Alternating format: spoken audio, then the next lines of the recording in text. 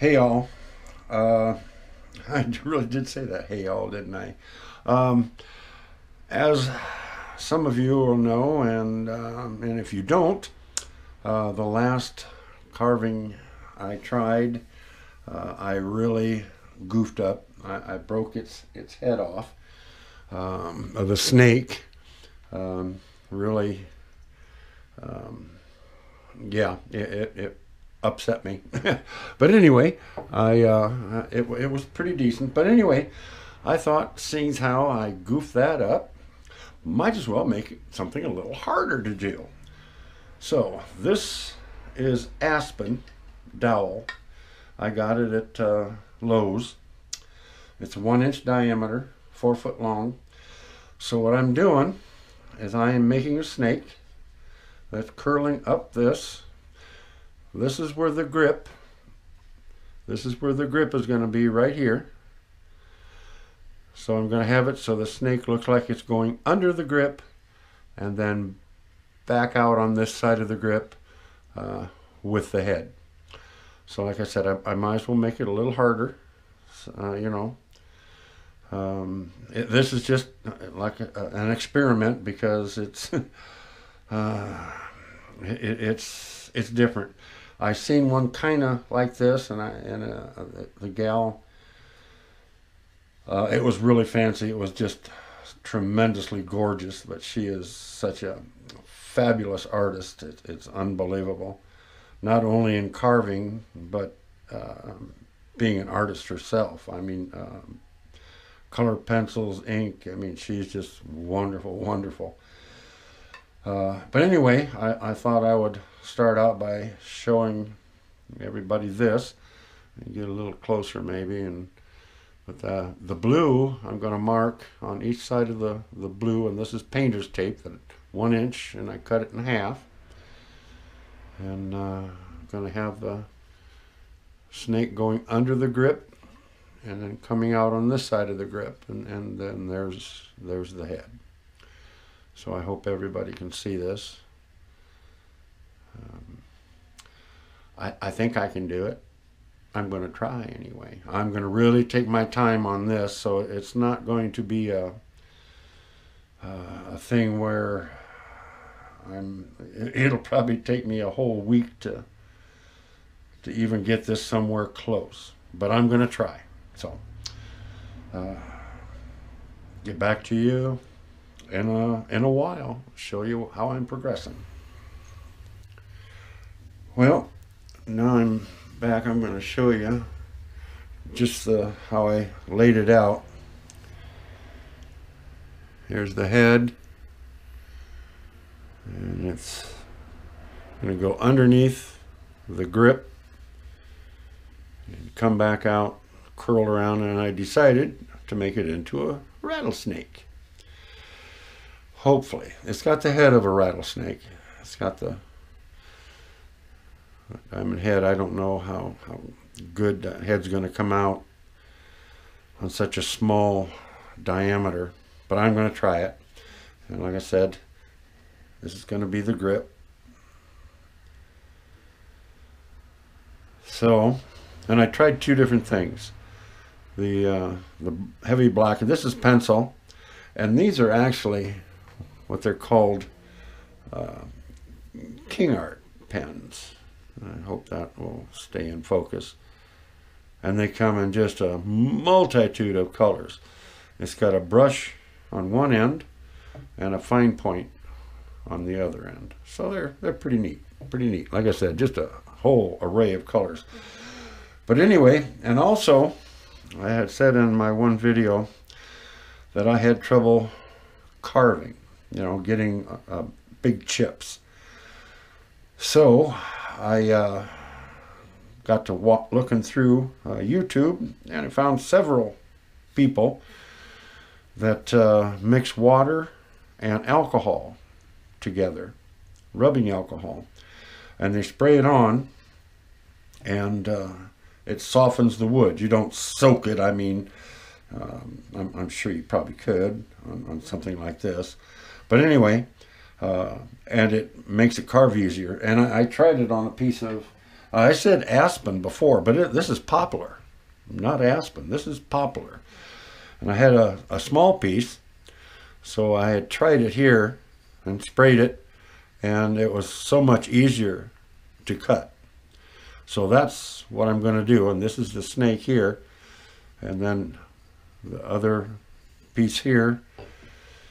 This will all be lowered in here all the way up, so it looks like the snake is curling. I hope.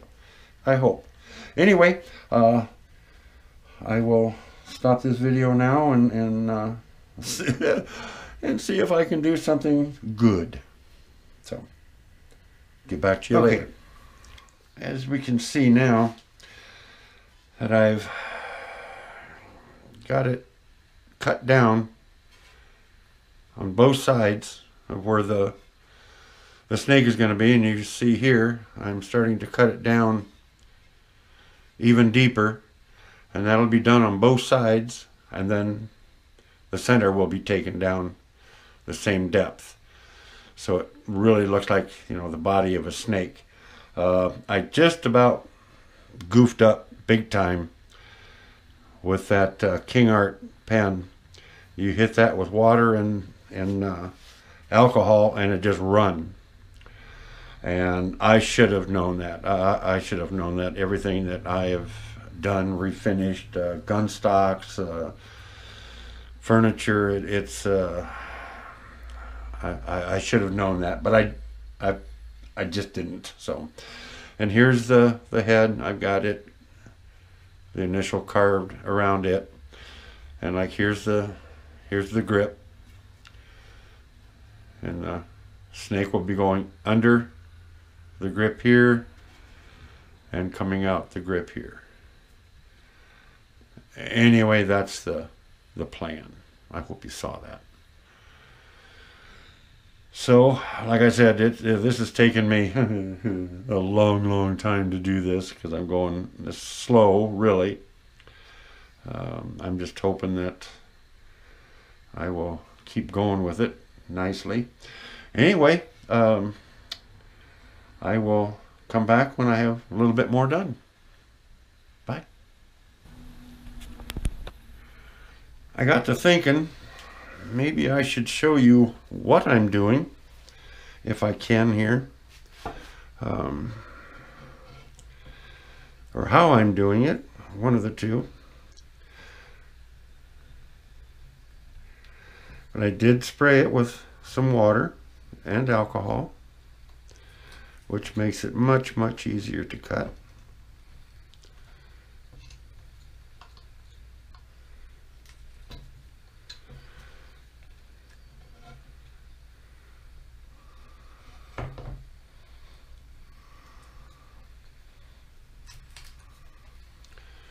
Get my thing back in the holder there.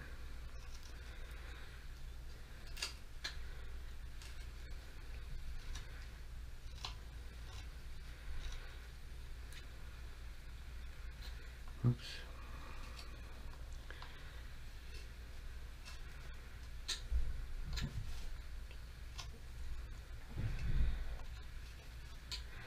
And you do a lot of cleanup after you've got it down to size, the size you want, the depth.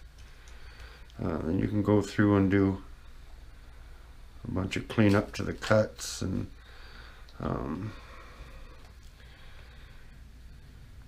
maybe even do a little sanding to help them out a little bit. One thing everybody needs to remember is, boy, your tools must be sharp. Otherwise you struggle all the way. And when you're stropping these,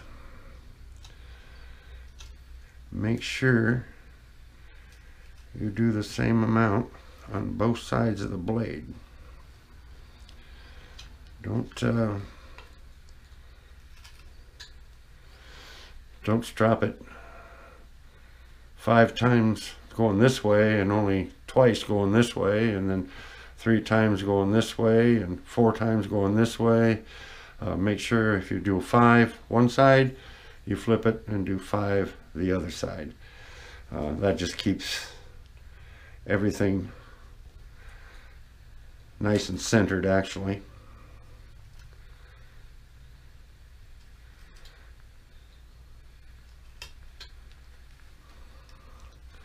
Like I said, I'm just going through now just to kind of get close to the depth that I want. And then I'll clean everything up, and if I want to go deeper, then I'll go to the depth that I want.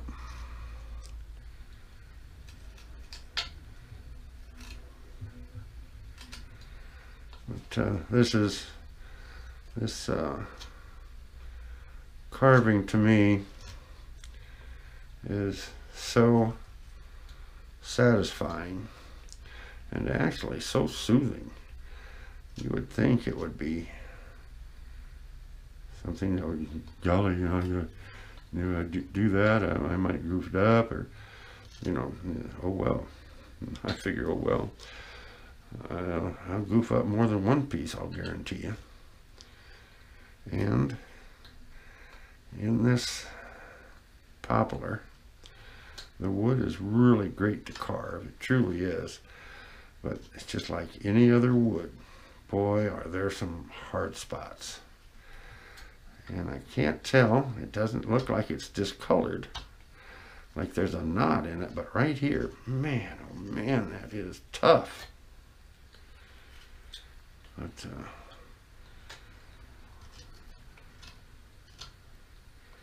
just keep marching on here.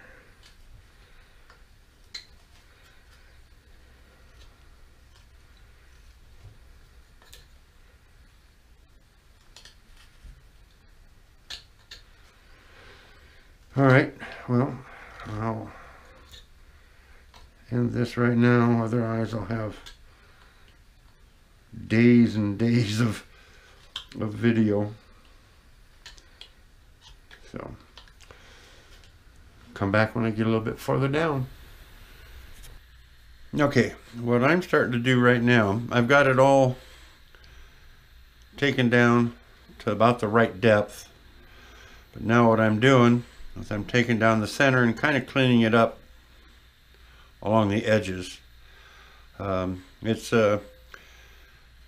harder than I thought. I was going to make it into a rattlesnake, but I thought, no, let's just make it as easy as we can right now. And so I just made it down to a pointed tail. We'll just pretend, I guess. But anyway, I'm going to continue working a little bit here while I'm filming. Like I said, I'm just learning. I have no idea if I'm doing it right or not. But I'm having fun doing it. And you can tell this is where it's still high. And I'm not trying to work super fast. I just want to do the best I can.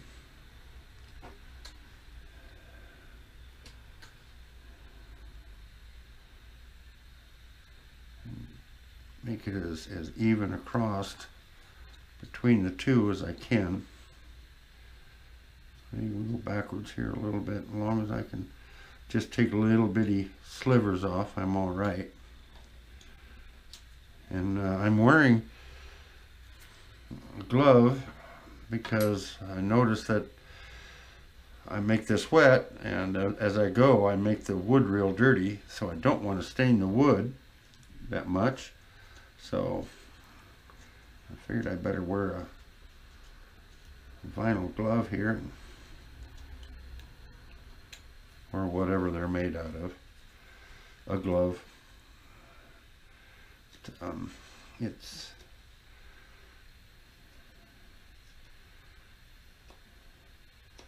This is a little bit of the tedious work, just taking it down to the proper size, proper depth, I should say. And I got quite a bit of cleaning up along the edge to do. but I think it'll clean up pretty good.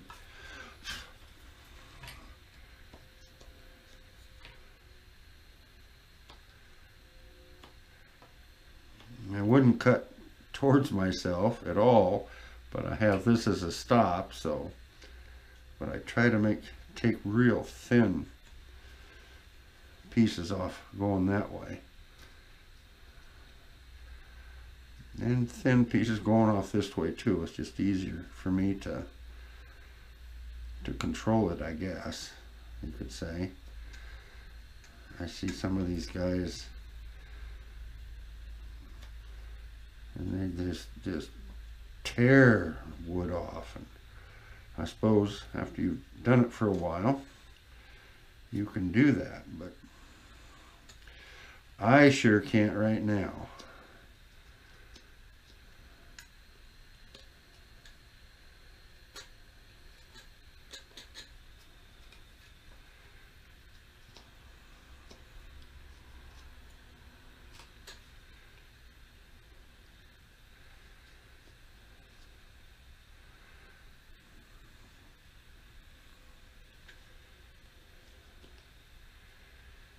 Now, after all this work, I sure would hate to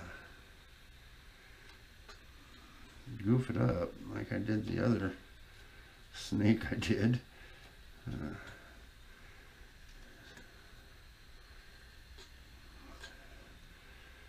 think I just got carried away with that other snake. Tried to make it too difficult.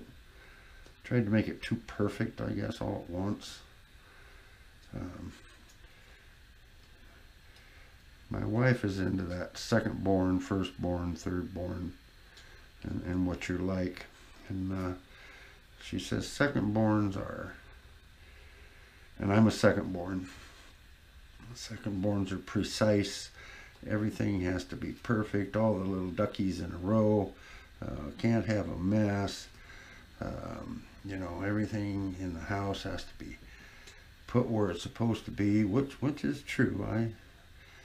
I hate a thing you have to look for and look through to find something, and you know it's there.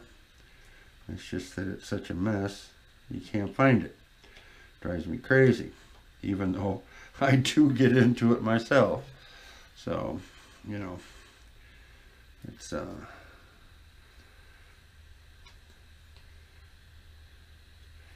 hard to keep everything perfect, I'll tell you. Well, I go so slow here, guys. I'm not gonna keep this camera going while I'm doing this. Otherwise, like I said before, I'll have a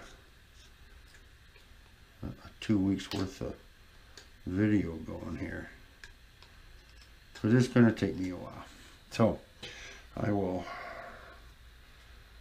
shut it down and continue my work here. See how I can get it. Alrighty.